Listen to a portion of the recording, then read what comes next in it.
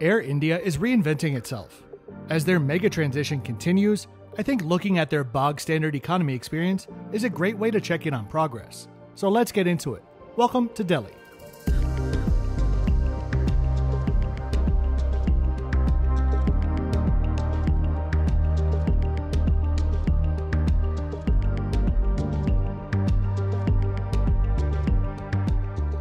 If you'd like to know the exact fare that I paid for my flight or my next 5 videos in queue, please check out the description below.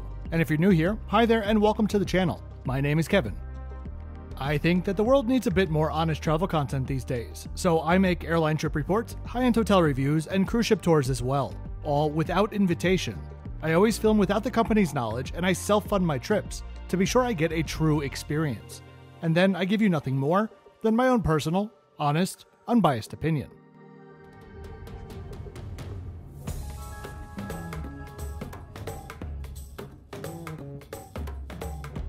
The amount of roadside construction going on in Delhi, well, I guess Mumbai too. Actually, okay, the amount of roadside construction going on across India is mind-boggling. I swear sometimes you can drive for what seems like miles and only see roadside barriers like these.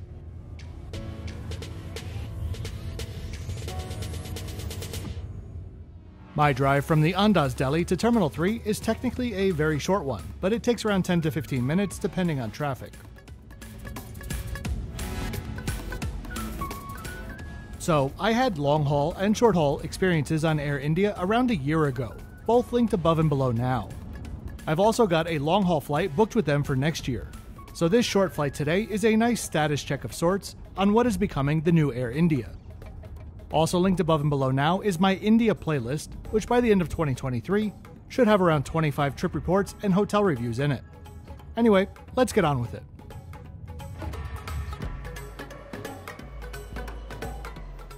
To my knowledge, all Indian airports have identification checks prior to entering the terminals. At major airports, there will be signage and wait times for each door. You must have your ID, of course, but also your boarding pass. Outside of the terminal, there are self-check-in kiosks to print off your boarding pass if you don't have it with you already.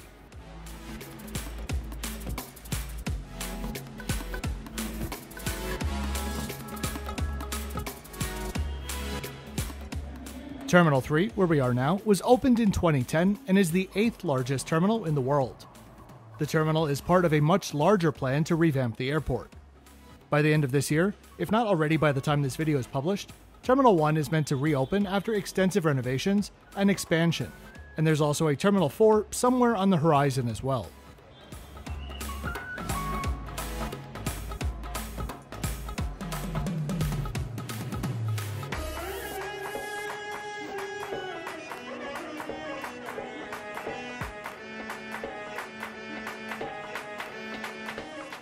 Considering I already had my boarding pass before entering the terminal, it was just a quick bag drop and then on to security.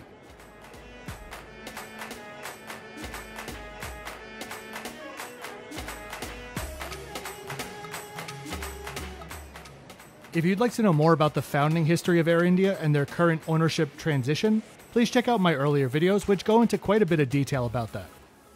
In a nutshell, Air India is now jointly owned by the Tata Group, the Indian conglomerate that produces everything from bottled water to cars to the Taj Hotel brand, with a 74.9% share, along with their partner Singapore Airlines, which now holds 25.1% of the new Air India.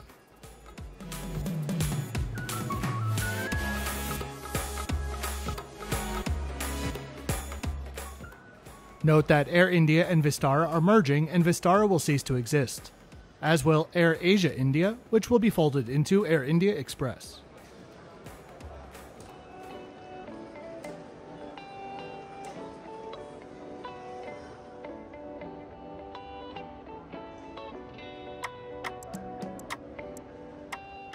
On the way to the gate, I wanted to check on the Air India Domestic Lounge quickly just to see how it compared to the last time I was here, when it was just a little bit gross. Happy to report that while it is still the same interior, things certainly are better taken care of. Notably, the fabric chairs are no longer sticky. I'd say that's a pretty big win.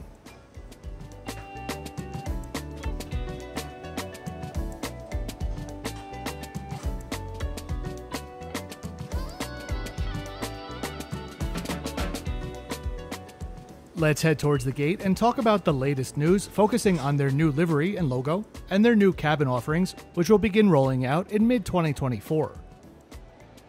The new livery is bold. I'll be honest, while I surely expected a new logo, I do wish that they kept a bit of that old charm in the new livery. Let me know what you think about the design in the comments. For me, I think I'm going to hold judgment until I see it in person. At the time of writing this, their first 737 MAX and A350 had just rolled out with the new scheme. Also revealed, we have 4 newly appointed cabins. First class, which is honestly more like business class plus, and then business class, premium economy, and economy.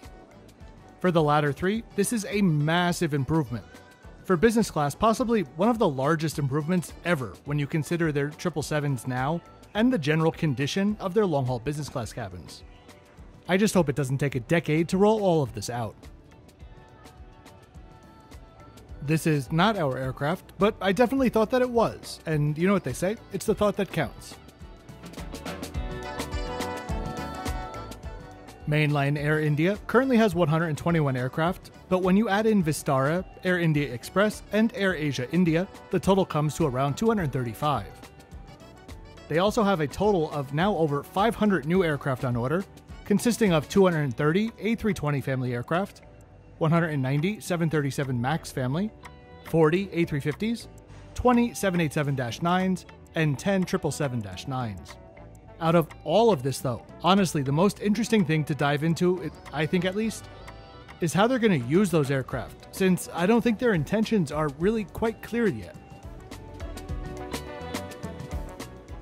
The way I see it, there are 3 distinct possibilities. The first is honestly the least exciting, in which Delhi would become the fortress hub of all fortress hubs, and every other city would just be secondary.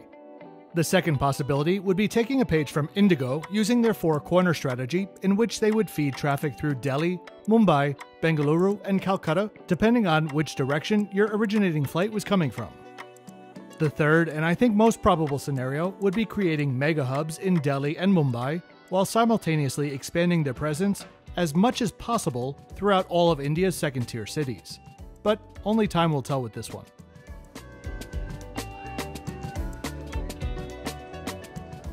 Okay, let's get to the gate.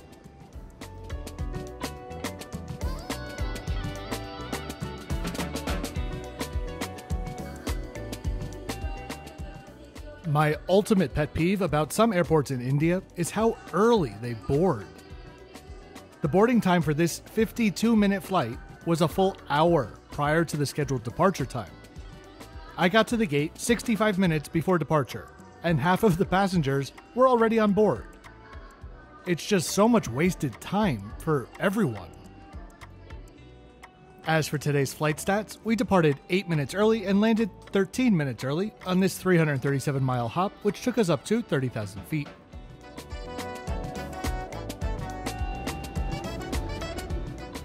If you support the content that I've been putting out on the channel, or just honest travel content in general, please be sure to give this video a thumbs up, subscribe, and share it with all your friends. Those are the 3 easiest ways that you can tell YouTube that this video is worth your time. For anyone interested in supporting, my Patreon is also linked in the description below. Thanks very much for watching today.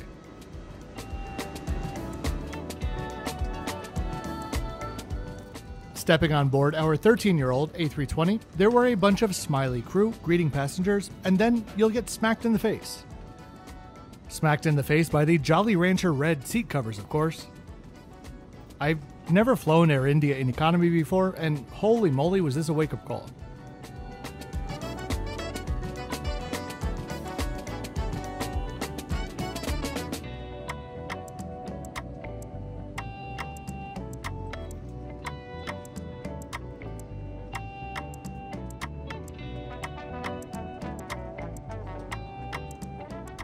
I had an exit row seat for today's flight, and it seems like the seats have been fairly recently recovered. Either that, or they've had some serious deep cleaning.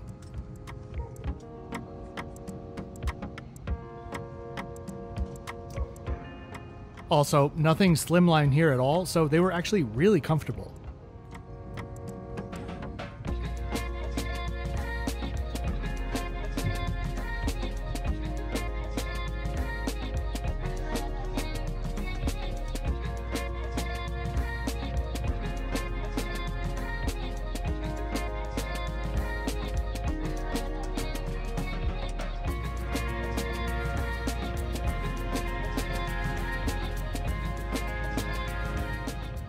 From afar, I never noticed before how detailed the colorful patterns are on the fabric.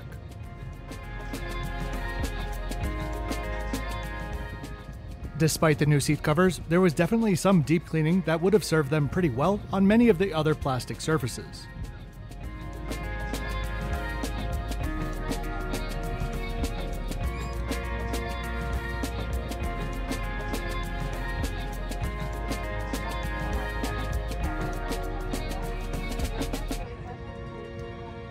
The manual safety demonstration began and we pushed back. Normally, I'd leave my comments about the service on board for the end of the video, but I think it deserves mentioning of just how good the service was on this flight. On short flights, there are really only two things that I look for in crew.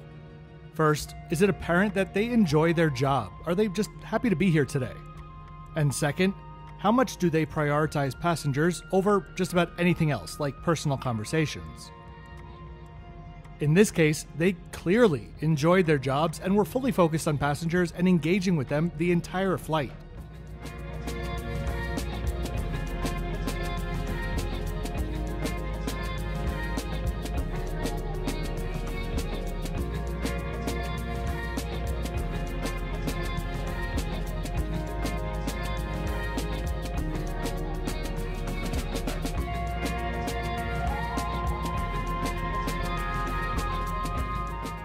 Alright, let's get up in the air.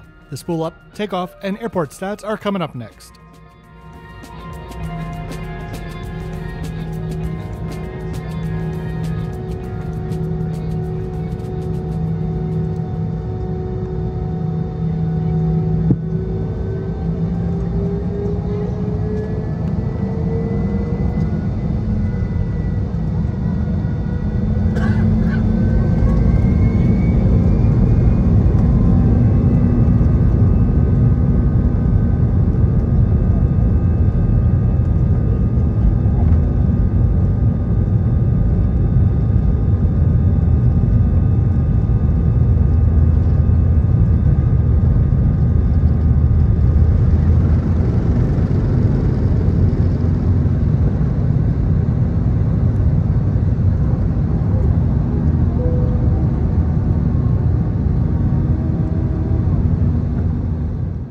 Our routing today seemed to be an easy-peasy straight shot to the southwest, crossing into Rajasthan soon after takeoff.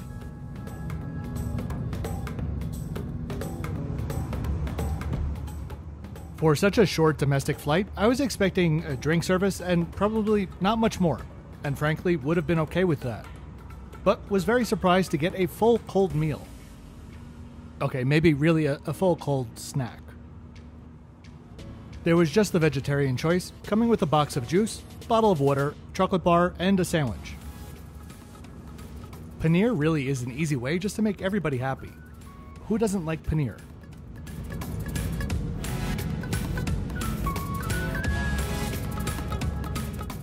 Alright, time to sit back, digest, and enjoy the beautiful desert views as we begin our final descent into Udaipur's small regional airport.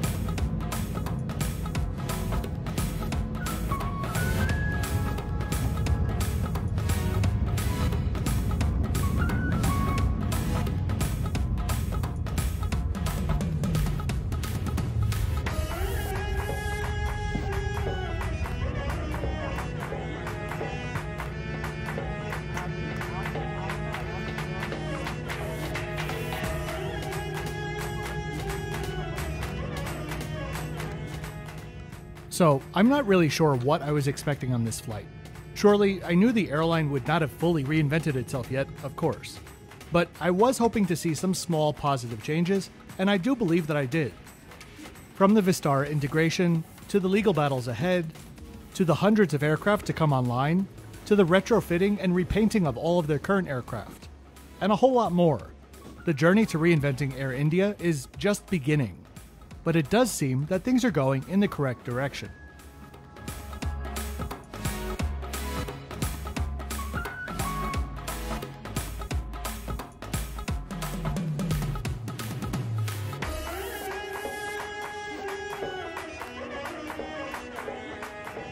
I really do hope that you enjoyed this trip report today. If you did, please be sure to click that thumbs up button and subscribe so you don't miss out on any of my incredible India content coming in the next weeks.